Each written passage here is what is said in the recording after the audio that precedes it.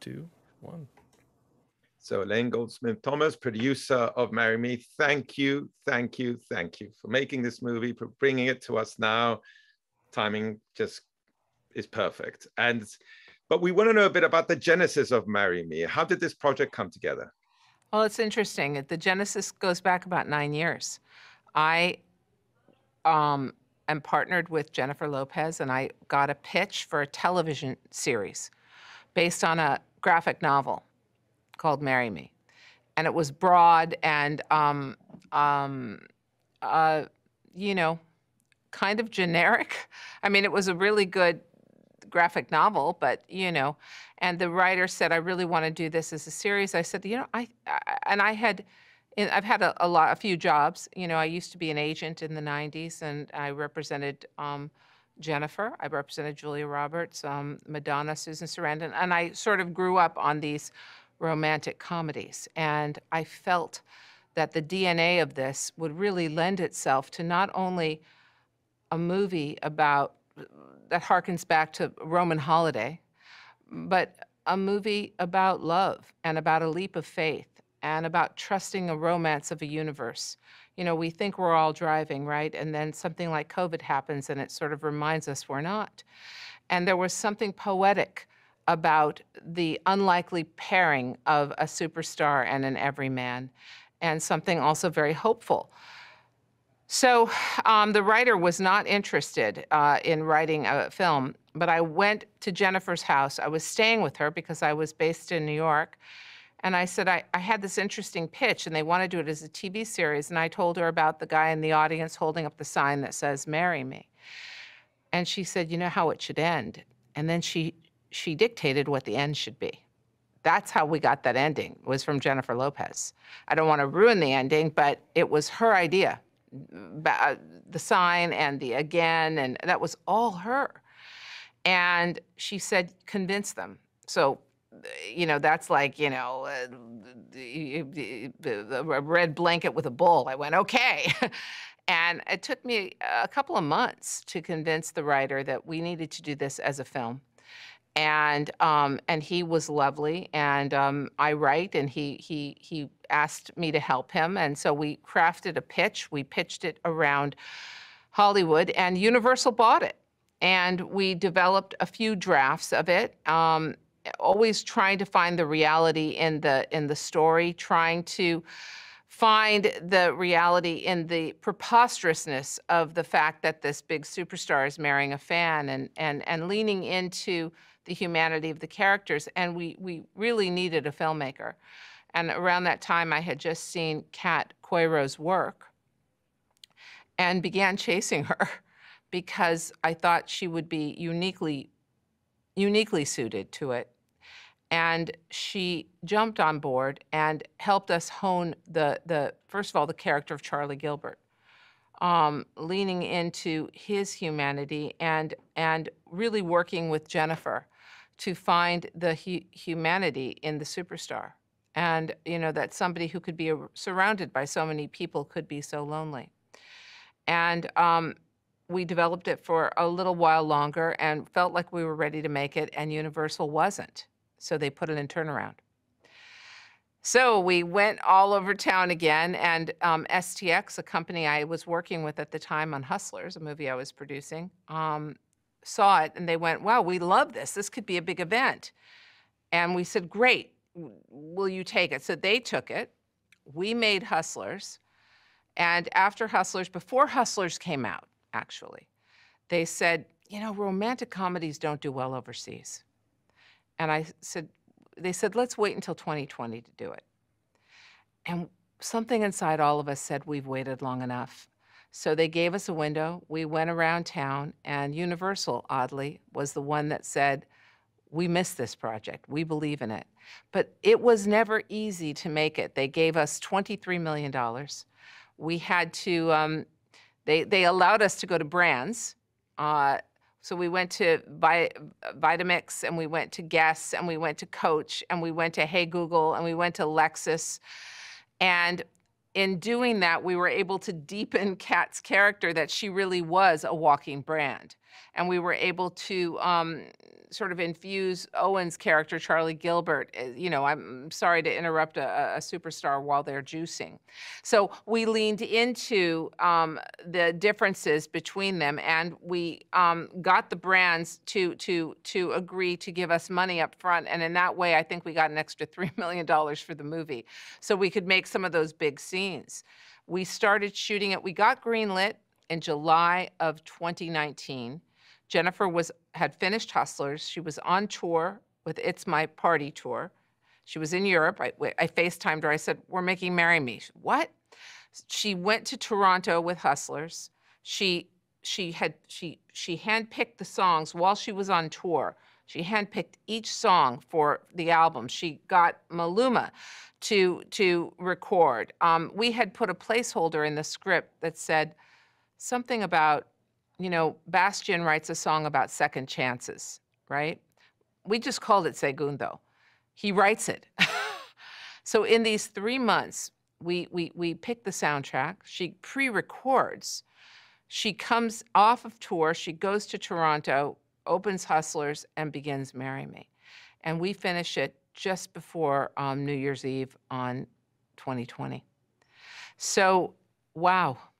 It was an odyssey, right? But I guess it all happened as it was supposed to. And behind the creative force of Marry Me is a team of very talented women. What can you say of that extraordinary team, led, of course, by Jennifer Lopez? Well, I would say women get shit done. This is greenlit by a woman. The head of Universal is a woman, Donna Langley, and she's the one who said, "I'm going to make it." And, I think that the overlap between Jennifer Lopez and myself and Kat Coiro is that we've all been told no. We've all been marginalized. We've all felt the insidious sort of implications, even when you call it a rom-com, not you, but, it's a great movie. I don't think they called Sabrina a rom-com or Roman Holiday a rom-com. We don't call Jackass a dick flick. But we do, in some way, right, marginalize these films as if they're only for women, but really what we're finding is men love them as well. I think that I am very proud of the women the women that raised their muscle together and through sheer will and tenacity rolled this boulder up the hill and got a yes. So when I hear "Please Say Yes," I think about making this movie. There's a lot of your will and tenacity there, and it's a really interesting process that you were explaining. But what were the crucial elements of the story that you always wanted to keep in the final cut? I believed, I've worked with superstars. I was an agent for many years. And I would often see the side that they showed people, but then the vulnerable side, and how much it hurt when they would be criticized, and how difficult it was that many of them didn't sign up for this life of being chased by paparazzi. They wanted to be actors. The dark side of fame is difficult, and I wanted, and I hoped that Jennifer could show it. It was difficult for her. She has done a very good job hiding how much it could hurt when you're the national joke on national television. And I think it was oddly challenging for her to let down that defense mechanism and let people see the humanity, let people see what it was like to live like a panda in a zoo. That's her line. She added so many lines to this to give, to amplify what it was like, or to crystallize it. And when we were going around town trying to sell this, people had said, "Well, it's just preposterous. This kind of thing would never happen." And what I'm most proud of in this movie are the performances by Jennifer and Owen. Here's a woman on stage who is humiliated, who knows that everybody in the audience is looking at her boyfriend cheating with her assistant, who was going to get married. What was she doing in Madison Square Garden getting married, or Hammerstein Ballroom in front of 20 million people, whose life had become a circus and a joke, and she was living it in real time. So having a sort of breakdown on stage and seeing in the audience a guy who was trying to figure it out and recognizing the humanity in each other. Of everything in this movie, that's what I'm most proud of, because the absurdity of the plot rested on the reality of that moment. Speaking of that moment, Kat, the main character, makes an impulsive decision to get married. What impulsive decisions would you say that you've made in your career as a filmmaker? Well, I was an agent. I was on the top, at the top of my game, in 2000. And I was a writer who was frustrated because I was reading everybody else's material. And I think, representing some of the biggest stars in the world, I said, okay, I'm done. And that was scary. A lot of people thought that it was a fool's decision, but it can't be a fool's decision when it comes from your heart and your truth. And I think that's what this movie is about. Discovering your truth and standing in your truth and trusting the romance of the universe, trusting the leap of faith. Rumi said, walk on the way and the way appears, which is basically take the leap of faith. And you've managed to do it and make the movie, but the world has been through some challenges in this last year and a half. How was it to finalize the film with all of that? Hard. We were, I was used to sort of letting the director do their cut, then I go in the edit for the when they allow you in and get to, it was hard. Everybody was in different places. We had to shoot, do an added scene. There's a scene where Kat is getting a massage and Bastian's calls her and says how excited he is. Well, he was actually in Medellin, Colombia. Jennifer was in Miami. Kat was in LA. I was in New York. Somebody was there to sort of hold a boom mic. We had to shoot it at the height of COVID. Hard. We never got to see it. We never got to see it in a room with people. They did it. They did tests in St. Louis, and we zoomed into the focus group so we could see them laughing. We knew it played well. It tested through the roof, but we never got to sit in a room.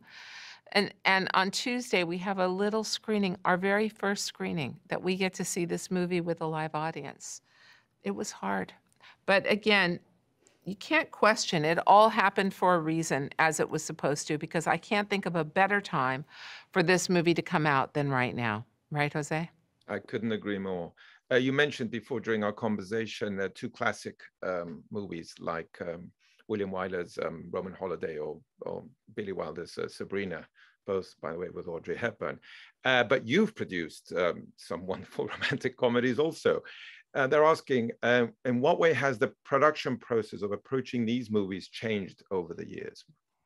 Well, when I did Made in Manhattan, I think the budget, I could be wrong, but I think the budget was like $52 million. And, $50 million, 50 shooting days. It was a luxury to it. It was 2002, maybe, I think, when I made it. We shot all around New York. When I made Marry Me, it was, like I said, 23 million plus some branding money. And it was about convincing people that we need these kind of movies. And, the tracking on this movie is through the roof. Everybody seems to want to see it. Now, will they go to movies? I don't know. I don't know if our habits have changed, but I no longer care. This movie is going to be around certainly all year. It's going to be streamed and then restreamed, and I certainly hope people go to the movies to see it. But either way, I couldn't be prouder of this film. And part of that is because what I had to go through to make it. Made in Manhattan, which also, by the way, much like Marry Me, I haven't really thought about it. Made in Manhattan was a script called Chambermaid that John Hughes wrote. And it was very broad. Rest in peace, John Hughes. I read it and I said, wouldn't it be interesting to do a film about people who work in a city that they can't afford to live in? and give it more of a verite look, and, you know, have it a maid with her nose pressed to the snow globe that is Manhattan. And Jennifer was staying at my house at the time. So we did a beat sheet, she and I, about 4 pages long. We pitched it to John and to Joe Roth, who was the head of my company. And Joe loved it. John, not so much, but Joe loved it. And just loved everything about it and said, follow that through. So we both wrote an outline for Made in Manhattan and kind of willed it to be, while a Cinderella story was about a maid. People go, God, she just played a maid that dances around. No, she played a maid who wanted to be a manager. She played a maid who didn't strive to be invisible. So even then, it was about reaching. And what we did on Made in Manhattan, we did again on Marry Me. So there you go. 20 years later, crazy. I think you've achieved it, and I think you're right. This is the movie that we need now, and many people are going to love it. Everybody's very excited. Congratulations, Elaine. Thank you, Jose, and thank you for your enthusiasm. It means the world to us. I hope people go to the movies. All right, I'm sure they will. Bye-bye. Clear? Ladies and gentlemen, you're watching Hey You Guys! Hey You Guys, huh? Hey You Guys. Is that from the Goonies? It is indeed, yes. Nice. Hey